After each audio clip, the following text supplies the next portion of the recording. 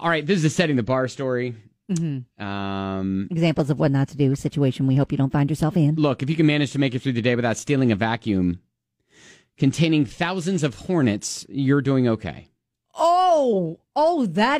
That's karma, isn't it? It is It's bit. karma. Yeah, someone in Philadelphia stole a shop vac, right? Oh, okay. From the bed of a pickup truck. Yeah, I need one of those. Yeah, the real story is what was inside the shop vac because there were hundreds of angry hornets. The truck they're mad. happened to belong to a guy named Don who owns a pest control business. Okay. And he had just gotten done with a gig. It's a tool of the trade. Yeah, where he removed a hornet's nest from someone's property and used the shop vac to suck a bunch of them up. Oh, good note, though. If you have a shop vac and you have hornets, there you go. Use that.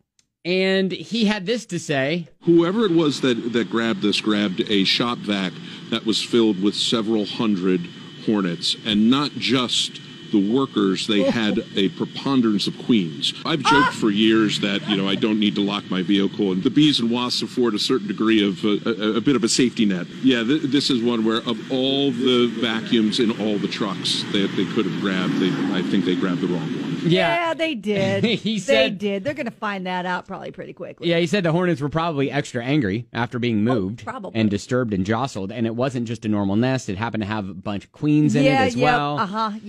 No word yet on if it's been opened or who had it, but he hasn't returned it. He hasn't gotten it returned yet. I'm sure the thief had to discover, there's a noise. Making some noise in there. I wonder what's in there. Let's open it up. Oh, my God.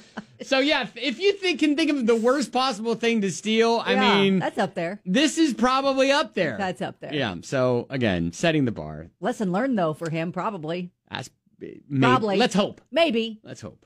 That's your Setting the Bar story on 99.7 DJX.